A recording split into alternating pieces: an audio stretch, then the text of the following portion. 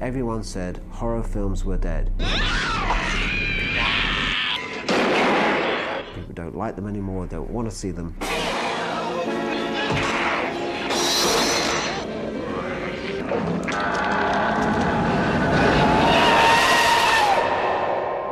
The early 80s, I started a company called Palace with my partner Nick Powell.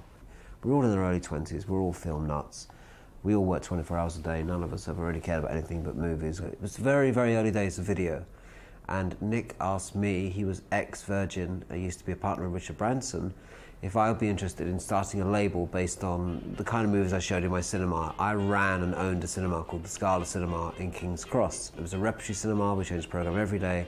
We showed movies like Eraserhead, we showed films like the John Waters films, we showed Fassbinder movies, we showed Cocteau films, Kurosawa films, and strange movies. Those kind of movies weren't really being distributed on video, so Nick asked me to go to festivals and see what's around, see what you like to put on the label. I picked up John Waters' catalogue, I bought Mephisto, I bought Fitzcarraldo. But unfortunately, we realised that the kind of audience that was there for videos in those days, in the early 80s, was really not very sophisticated. People were selling videos in those days. People were buying them from garage, from gas stations, from all sorts of like dingy places. Real under-the-counter kind of places. But what they were selling was what they called video nasties, horror movies. So I started looking at a lot of this stuff in LA. It was called Book of the Dead, and that was its first screenings in Michigan, were as Book of the Dead. They came out to Hollywood and tried to sell it to studios out here. In most cases, they couldn't even get people to look at it. New Line made them an offer, but the offer wasn't very good. No money up front at all, and worldwide rights in perpetuity. First saw The Evil Dead at a thing called the American Film Market, which happens in Los Angeles once a year, where American independent filmmakers try to find distributors for their films. AFM, they showed trash. I mean, in the early days, it was really trash. It was garage band kind of movies. It was real gonzo films. Stuff that really mainly was seen by people at home on their own while they're sharpening their chainsaws. It was my first visit there with my partner, Stephen Woolley, and he had seen it and came back to tell me very excitedly that he'd seen this terrific horror picture that had like all the elements and was bloodier than anything he'd ever seen before. And I watched the picture, and first I was quite startled at the graphicness of the violence. It was a little scary. It was like, oh my God, that really was sort of hitting these ghouls with iron bars. But then after the ghouls were being hit continuously for a few times more gratuitously and more grotesquely than normal, you began to see the humour of it. I was also struck by how superbly well filmed it was. Especially the camera work, and especially the editing. And the sound effects.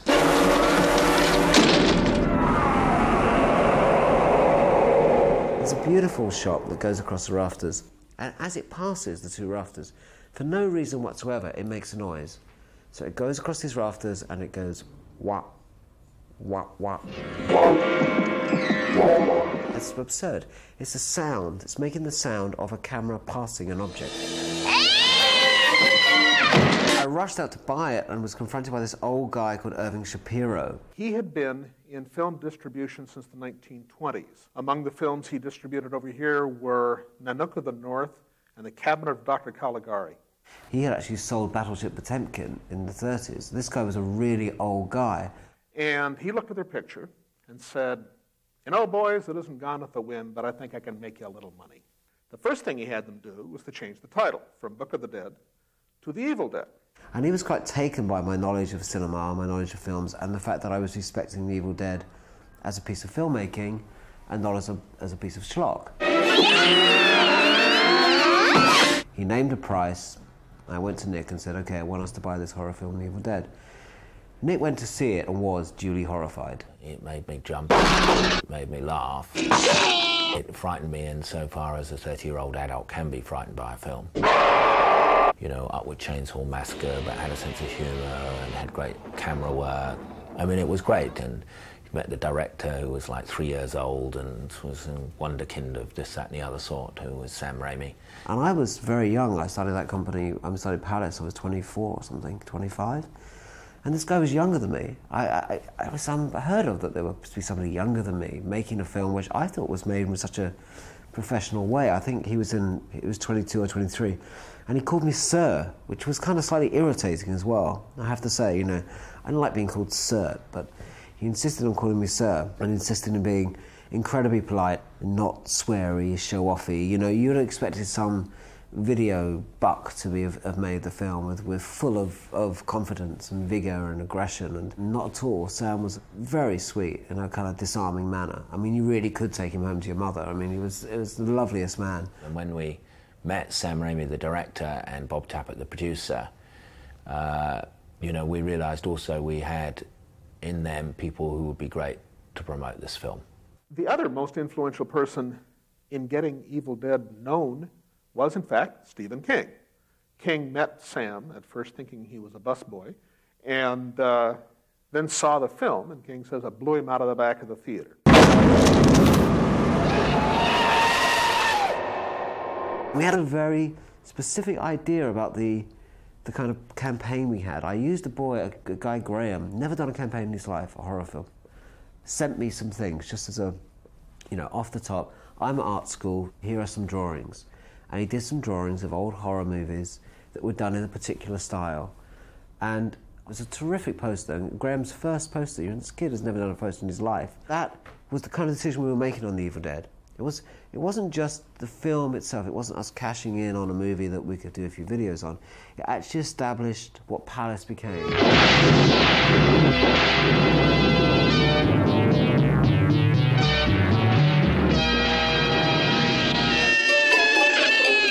Then we did something really audacious. We released the film theatrically, in cinemas, and on video at the same time. This was unheard of. I think the first and indeed the last time this has ever been done. And we were a bit naughty because we didn't really tell either side that we were doing that. The rank circuit, who realised we got away with this trick, went completely balmy, went completely nuts. We figured that at that point, the cinema audience, the video audience, was so different and separate that we could hit both at the same time. Evil Dead was massive on video. It was the biggest renting video according to some of the magazines that particular year. It was the biggest video hit of its time, of its year. I think it sold 50,000 copies in 1 year, which at sell-through, which was I think between 40 and 50 pounds at the time. And the theatrical was also successful, but not to the same extent, but still for a horror movie, an independent horror movie that cost, you know, 10 cents, it was a massive success. Evil Dead became a landmark film in terms of people realising that video was here to stay and was a big deal. It became a landmark film for censorship, because as well as being an incredibly successful film, it became a very controversial film. The first thing I recall hearing was various shops calling up our people and reporting that they had received notices of one sort or another from the public prosecutor's office. And certainly a lot of dealers and wholesalers were being raided. It appeared on the list with another 10 video nasties, and we got swooped up with a bunch of other video nasties, including titles like The Burning, Driller Killer, SS Gestapo. I mean, titles that were pretty much more out there than Evil Dead was. Unlike some of the other movies that have been labelled video nasties, you know, this was clearly a fantasy film. You know, the undead and weird-looking incarnations, and therefore, in a way, not nasty. But I've never been a believer in censorship for anybody who is of age. I'm not very pro-censorship. After we lost some of the early cases in small villages because we just weren't able to respond to them quick enough, put our defence together and get out there. Nick really put himself on the line by testifying for the film. We went to this strange court somewhere in East London for this test case. I took one look at the jury and I thought, we're going to win this, because they were clearly ordinary, as you would expect a jury to be, you know, ordinary, straightforward working people. Those kind of people believe that they should select their own entertainment as adults. What happened was that, first of all, it was clear the jury hadn't seen the film, so arrangements were made to show them the film. God knows what they thought. Jesus Christ. Sam had to fly to England to testify without any sleep. He arrived in England, took a train up north wherever they were having the trial, sat in the courtroom, and the lawyer said, well, the director is here.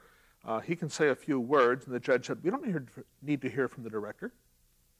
So Sam got back on the train and came back on the plane and came back to the States without ever having testified. It was that the judge, you know, summoned us over and said he had watched the film and he didn't think there was a case for us to answer. Video, as I say, boomed so big so quickly that when it was this sort of annoying little thing, what, you know, sort of like, you know, it was just like, oh, it will go away, oh, it's just, it doesn't matter, who cares, it's just a bunch of perverts. And suddenly when Evil Dead hit so big, and suddenly the cinema chain's going, whoa, what's happening here? How many units of that have they sold of that? But this is a respectable film, we're showing it in our cinemas, this is crazy, we've got to protect our industry, we can't let these little guys make money. And, you know, when Star Wars and all the other movies being released on video, and suddenly the majors are saying they're making money, it was kind of a slight suppression of the independents. So on one hand, it was partly a censorship thing, but I think more importantly, it was how the majors wrested control again. Okay, let's arrest some of them. Let's get them banged up. What happened was they introduced the Video Recordings Act. But a lot of smaller companies got whacked, you know, into the ground because of that Video Nasties bill. And it took some time before the Evil Dead was given a video certificate under the new act. After the success of the Evil Dead, we had always had as a company policy an attitude towards filmmakers. We wanted to encourage filmmakers to feel that we were part of their family and they were part of ours. So we wanted Sam's next films. I mean, you know, that was it. We was a big success with Evil Dead 1.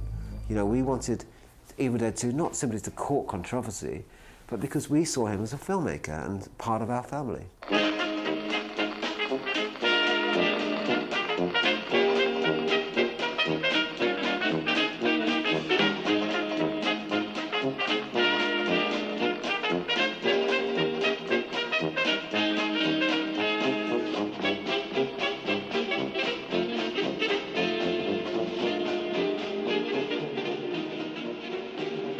But he's gone on to make some fantastic films since, of which Simple Plan is just fantastic, Sam. I just thought I'd let you know that, in case you see this.